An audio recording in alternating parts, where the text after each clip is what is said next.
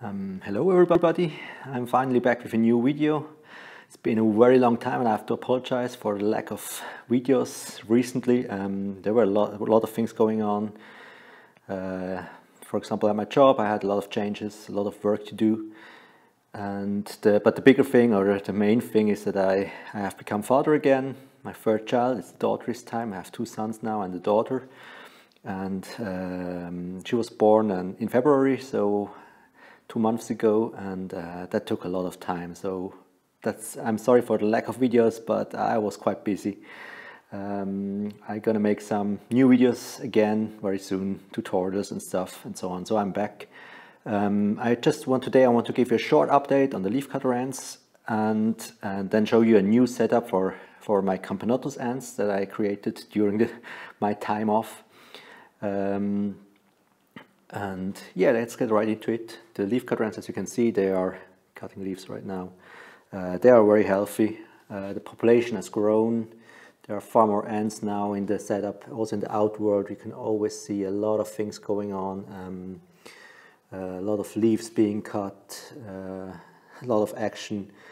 It's never boring. We also have the first soldiers, a few soldiers. I've seen already a few soldiers, but most of the time they were inside the nest, so it's hard to observe them, but it's great to have them. And yeah, they are consuming more and more leaves. I have to get more and more leaves nowadays.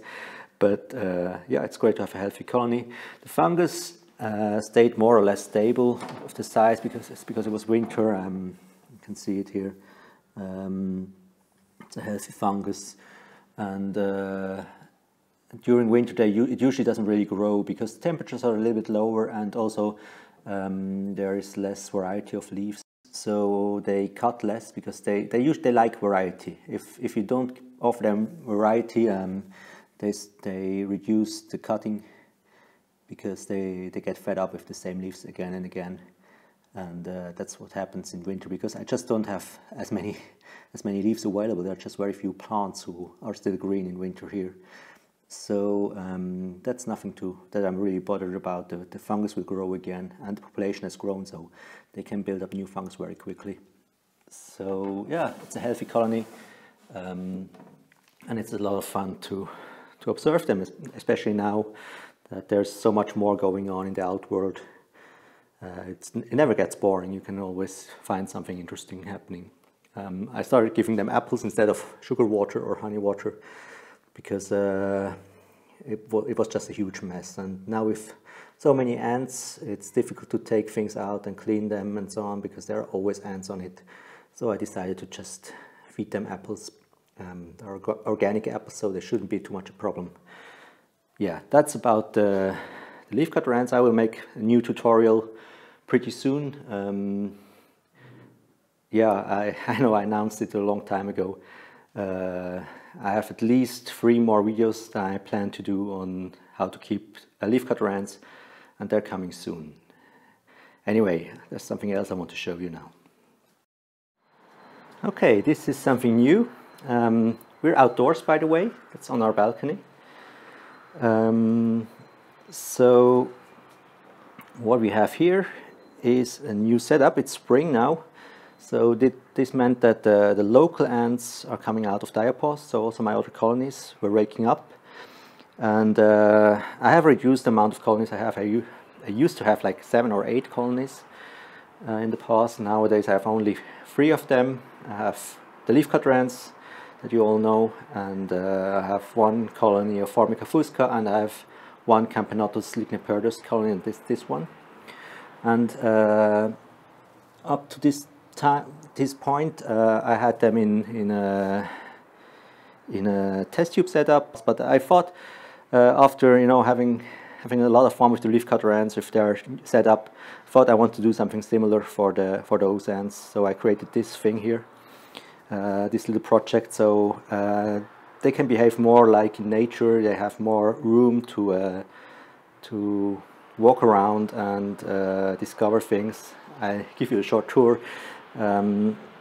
This here is the nest. Let me show it to you.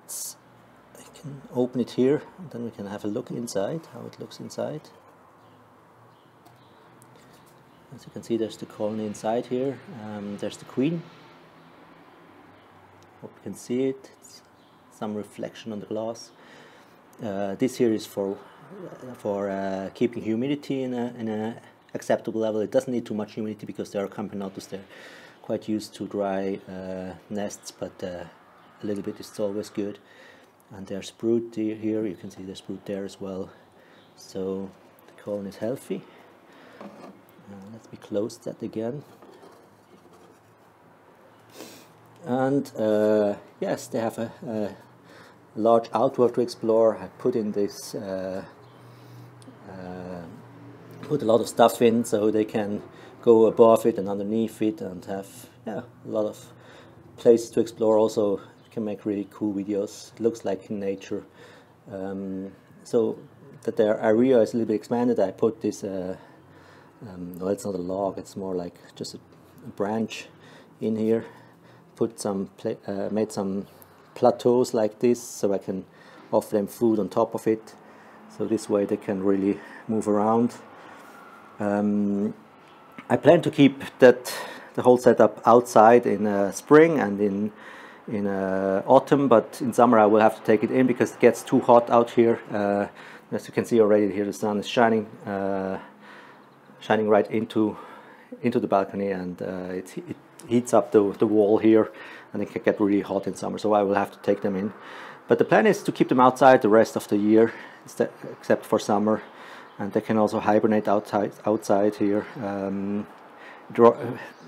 Because we're living in the city, we hardly ever have temperatures below 0 here on the balcony. So that works really well. I always keep them outside here on the balcony in the winter, so they can just stay here. And yeah, the whole thing is more or less similar like the Leafcutter Ant setup, with one difference, that I made the nest on top of the whole thing and not underneath it, because it makes things easier. And it's also covered, there's pet foil around it, and there's paraffin oil on it, so they can't escape. That works pretty well. And put different substrate in here. I have coconut soil here, also inside the nest, and sand as well, and some rocks. So it looks a little bit more interesting than just one substrate. The reason why I put substrate into the nest as well is because the nest is actually too large for the size of the colony at the moment. So I filled it up with substrate, and they can dig the substrate out when they need more space. That was the plan originally, but they have already took out a lot of substrate, so it seems that they don't have a problem with too much space at the moment. So yeah, offer them honey here, and insects and stuff. So yeah, we will hear more about them in the future.